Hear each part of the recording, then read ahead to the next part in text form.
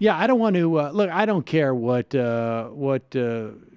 anybody, frankly, does in their marriage or how many affairs they have or any of that.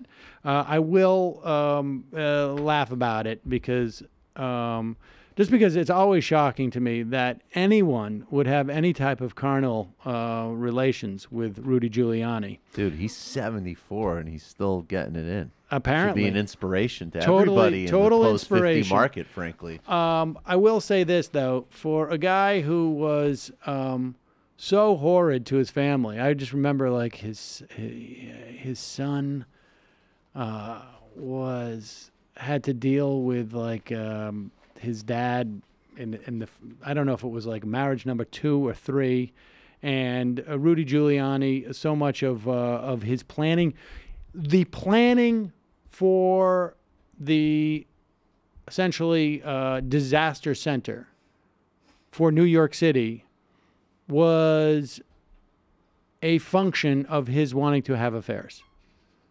Like literally, it's called government efficiency. They put it. His advisors, I think it was Bratton at the time, also was like, "We got to put this in Brooklyn. We can't put it in downtown Manhattan." I'm not trying to screw in Brooklyn. Well, that's the problem. Is it? I didn't work my way up from Brooklyn to go back and cheat on my wife in Brooklyn. Right, exactly. And so they set it down in the World Trade Center 7, which turned out to be a really inconvenient place for it, a particularly bad place it turns out to have all that diesel fuel. I like the idea of a married New Hampshire woman, though. Yep. Yeah, it's a whole other character there. I mean, so listen, like dirtbag New Hampshire chick. It's like, oh my God, Rudy, he was like America's mayor. My husband's your cock. Oh my God, you're America's mayor, and you're in my town. You went there, and you just were like, oh, my wife has cancer. She's a loser. Wife number 3. You want to come over, honey?